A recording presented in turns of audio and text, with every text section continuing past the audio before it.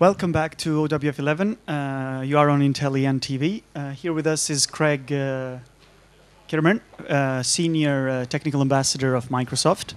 Hello, Graig. Hello. Welcome. Thank you. Microsoft and open source. Could you just tell us a bit more about Microsoft's involvement in the open source world? What's going on?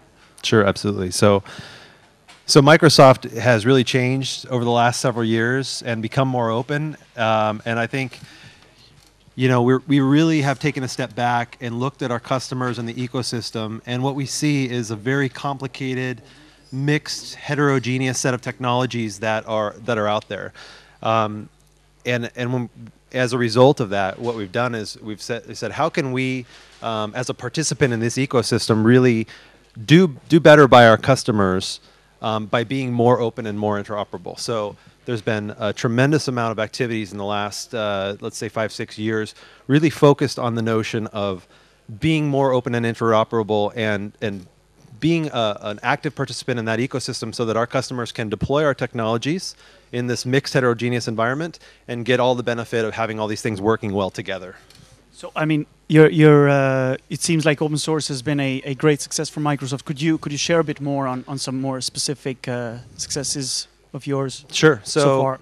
So what we've done, particularly in the last few years, is spent a lot of time looking at technical problems. So we've talked to customers around the world. We have a big customer council that comes and meets in Redmond every 6 months, and they tell us, here are the practical issues that we have with interoperability between open source technologies and Microsoft technology. Here's the things we want you guys to work on. So what we've done is we've spent the last several years and a lot of time and resources to actually go and create code that really stitches together the Microsoft technology and the non-Microsoft technology. Some examples of that can be found on interopbridges.com is one website where we showcase some of that work. And one example of that is really some of the work we've done, particularly in our cloud offering. So our cloud offering is called Windows Azure. It was built from the ground up to be an open and interoperable platform. And so you can see that the new things that are coming from Microsoft are really designed with that in mind. So Windows Azure is built that way. And one of the key tenets of that is developer choice. So we've built open source projects that are SDKs for Java, for PHP, developers to actually come and take their applications and deploy those on Windows Azure, as well as take advantage of all the other Windows Azure services that are all exposed via standards-based interfaces. So open source is really now has a practical way to be deployed on Microsoft technology and on the Microsoft cloud with some of the code and work that we've been doing. So, you're inferring that open source for you is mostly now about cloud offerings, or it's Windows Azure is just one of it's just one example because it's sort of the sort of where things are going and where we're spending a lot of time focusing on. But really, open source has, in the last few years, really become part of the core DNA of the company from the top down.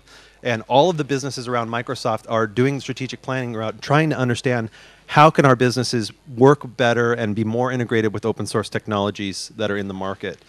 So this isn't just a cloud thing. This is absolutely part of the company DNA. Okay, so you are really restructuring from the ground up. And so Absolutely. I guess considering that Microsoft has been a traditional business-oriented more and not having open source in its DNA. I guess you guys have gone through a lot of challenges actually to make the transition. So what has been?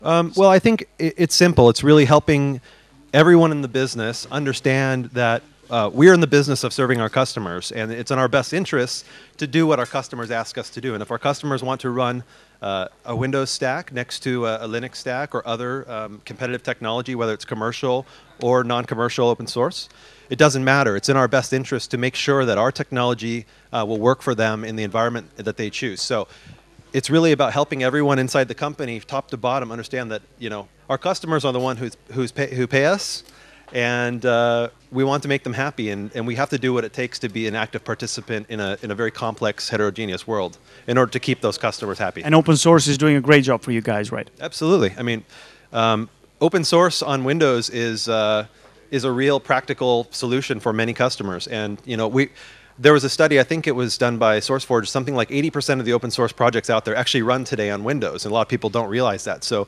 there actually is a nice synergy there already for customers who want to run Windows, who want to run open source, and we're simply looking at how can we make that even tighter and work more efficiently and effectively together moving forward. Great. Well, thank you very much for the interview. Thank you all. See you soon on Intelli'N TV. Thank you.